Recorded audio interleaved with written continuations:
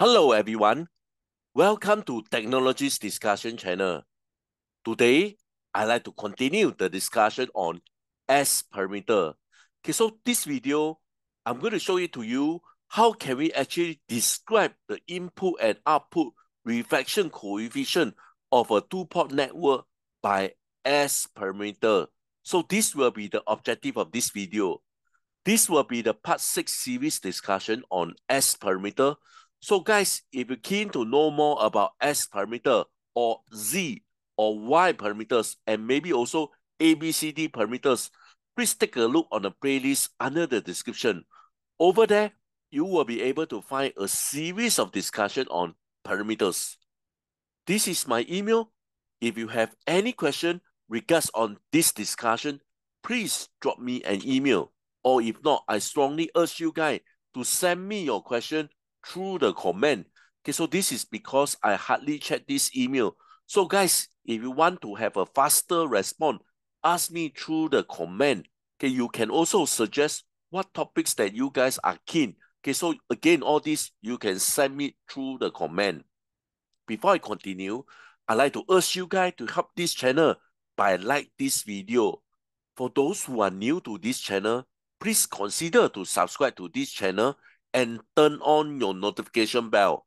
Once again, thank you so much for strong support. So let's cut the discussion by discuss on the input and output impedance. Okay, in a general case of a two-port network, okay, so basically this is a two-port network, okay, where S12 is not equals to 0 and S21 is not equals to 0. Okay, the input reflection coefficient. Okay, so this will be the input reflection coefficient.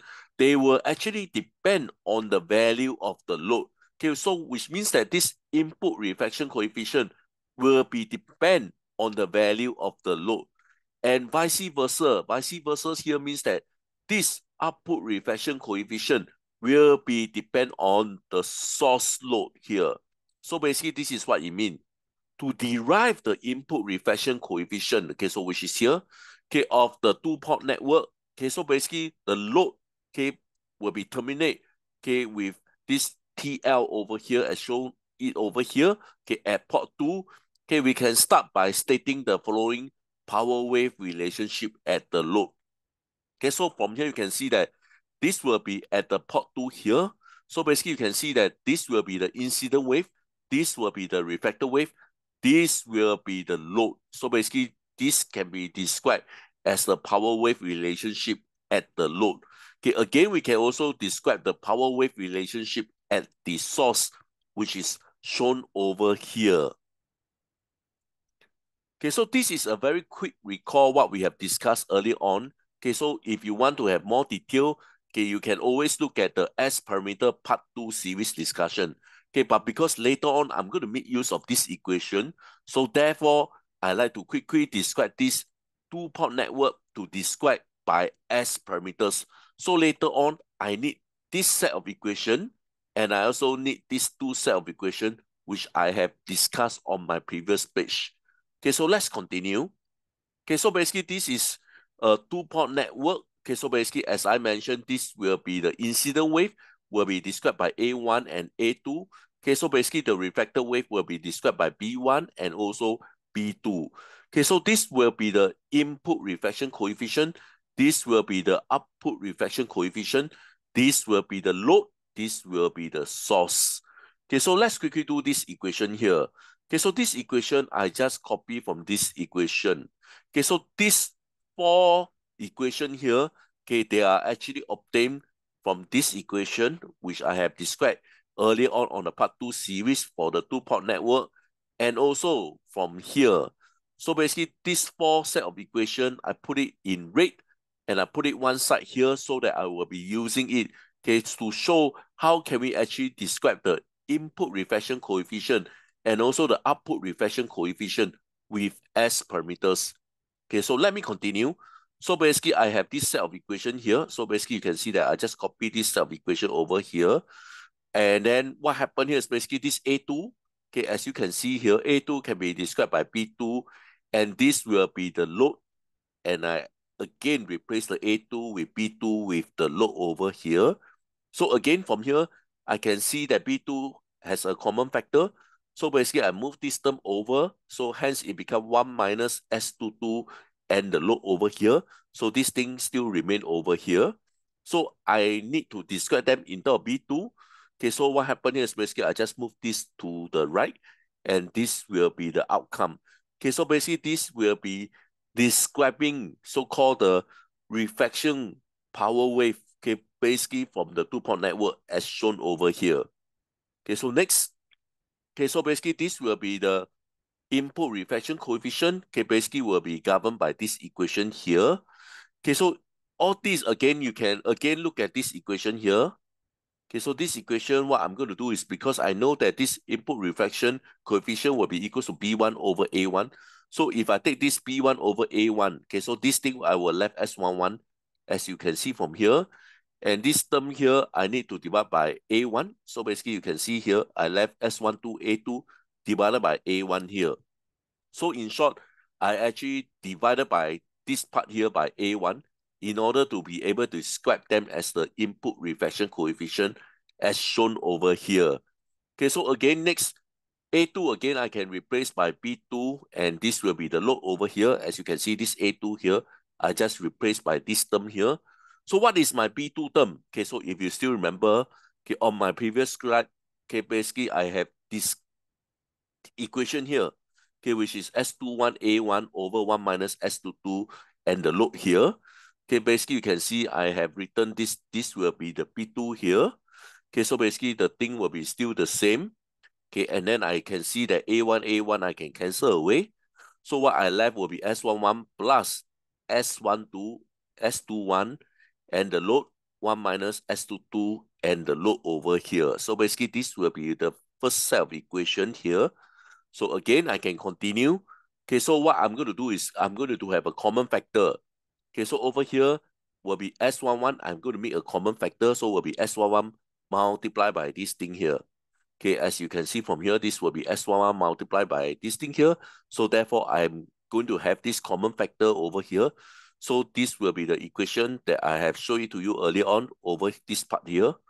So I have achieved this. So again, I expand the bracket S11 minus S11 S22 and the load plus S12 S21 and the load here. So basically, this will be the equation. And again, okay, I can take the common factor of the load here, and you can see that basically it will be S11 S22 minus S12 S21. Okay, so over here again, I can simply let this, okay, let's say the delta equals to S11 S22 minus S12 and S21. Okay, so basically you can see over here, okay, I have successfully described the input reflection coefficient, okay, so called with the S parameter over here.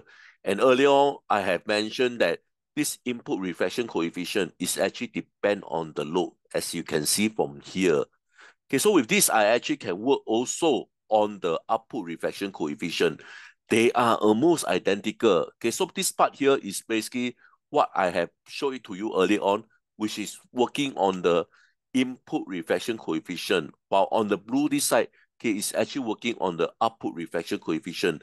If you do a very quick comparison, they are actually identical. Okay, let's say I do not know how this thing can be done. I can redo what I have done for the input reflection coefficient, but for now, I will be doing as output reflection coefficient. Okay, again, this will be the equation that I have written down here. So A2 again. Okay, so basically for this case here, I will concentrate on A1.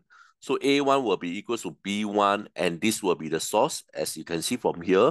Okay, so basically I have done this. Okay, again from here, I can see that I have a common factor of B1. So therefore, I shift this thing to the left, so it becomes 1 minus S11, and this will be the source, okay, which is equal to S12 A2 here. So this remain here. So again, okay, I can describe them as B1. Okay, so therefore B1 will be S12A2 over 1 minus S11, and this will be the source here. So this is what I have found for B1. Earlier on for the input will be B2. Okay, so let me continue. Okay, so basically this will be the describing of the output reflection coefficient, while at the output of the reflection coefficient will be B2 over A2.